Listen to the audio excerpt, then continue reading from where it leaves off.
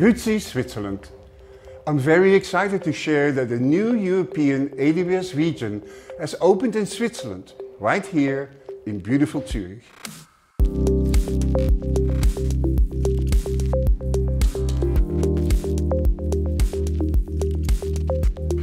Switzerland is one of the most innovative countries in the world, and Swiss customers across the country have embraced cloud technology since the earliest days of AWS.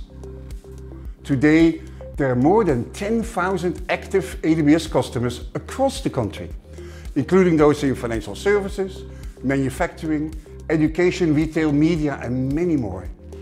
AWS has been investing in Switzerland for many years. We've created offices in Zurich and Geneva and have trained technical experts to assist customers with their cloud journeys. And with the addition of this new AWS region, we're now able to provide even better service to our customers.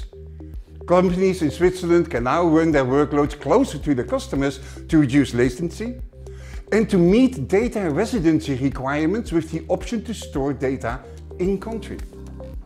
This new AWS region consists of 3 availability zones.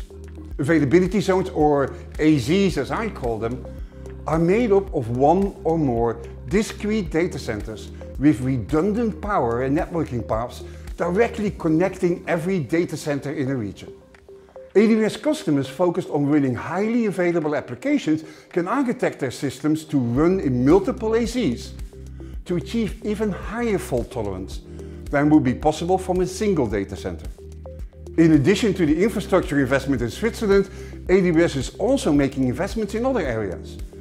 This includes education initiatives, cloud skills training, startup enablement programs, and the local hiring to support the country's digital transformation and economic development plans.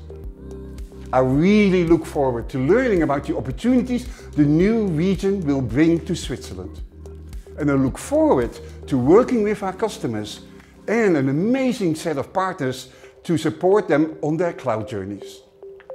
Now, go build!